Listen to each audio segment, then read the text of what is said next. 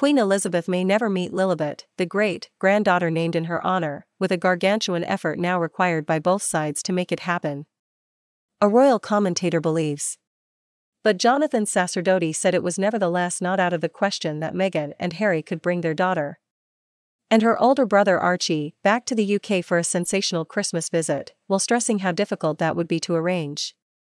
Mr. Sacerdoti was speaking at a time when the Duke and Duchess of Sussex, currently living in California after standing down as frontline royals, are focusing on their philanthropic efforts, not least their recent letter urging G20 leaders to make good on the pledge to share vaccines with low-income countries.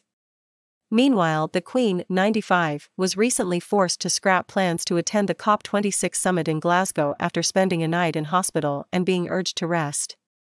Harry has only been back to the UK twice since he and his wife relocated to the US, once for Prince Philip's funeral in April and again for the Princess Diana statue unveiling in July, and may not even have seen his grandmother on the second occasion. Lilibet Diana Mountbatten-Windsor, who was born in June, has never visited the UK or met any of her UK relatives in person. Mr. Sacerdoti, a regular on Sky News as well as a contributor to The Spectator, told express.co.uk, "I think it's so difficult for both sides of this equation. By which I mean the American side and the British side. I think whatever happens now, it attracts masses of publicity and speculation about what's going on and how relations are.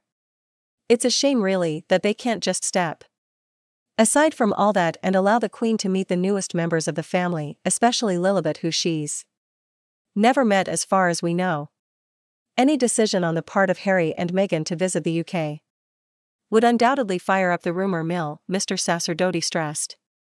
He said, "I think that makes it very hard for them, and I don't think we should put the blame on them for that entirely. The Sussexes moved to the US and the massive publicity it had generated had not made the situation any easier," he acknowledged. But he warned, whatever they do now, it's virtually impossible to see how it could happen smoothly without masses of speculation and complication. Mr. Sacerdoti said, "It would be a massive shame if the Queen never met Lilibet in person." He added, "I think many of us don't get to meet great-grandparents. And even those who do often don't remember them in adulthood, but that's not to say it's irrelevant or doesn't matter. Of course it does, and it's symbolically important in this case as well, especially as she's named after the Queen." That said, they are believed to have met online through video calls, although that might be a strange way to meet in this era. Especially as a baby wouldn't really be very aware of it. But babies of that age aren't aware of too much. I think if there is an opportunity, both sides would gladly take it for the Queen and Lilibet to meet. And indeed for the Queen to meet with Harry and Meghan privately perhaps. But I don't see how that's possible right now without some very careful planning.